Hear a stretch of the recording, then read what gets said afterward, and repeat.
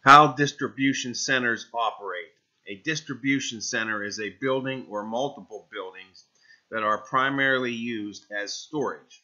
They store goods for retailers or online platforms until they are ordered to be distributed to businesses or directly to customers. These centers can be shared by multiple businesses or owned by larger companies. There are three main areas within a distribution center, including the shipping dock, receiving dock, and storage area. These three areas can be broken into smaller sections. For example, the storage area can be divided into different sections, such as including food, perishable, and non-perishable. In this instance, they may be refrigerated or air-conditioned areas to ensure the food stays fresh. If there are multiple distributors in the building, it would be advisable that each distributor have their own designated area to eliminate mixing stored goods.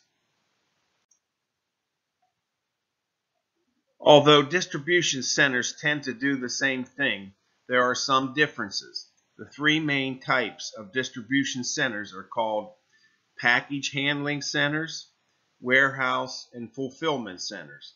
The package handler centers tend to receive goods and then forwards them directly to whoever they are going to. A fulfillment center normally stores and then sends goods to the customer. Fulfillment centers typically ships purchases from catalogs or online stores. A warehouse typically stores products that will someday arrive on the shelves in a shop.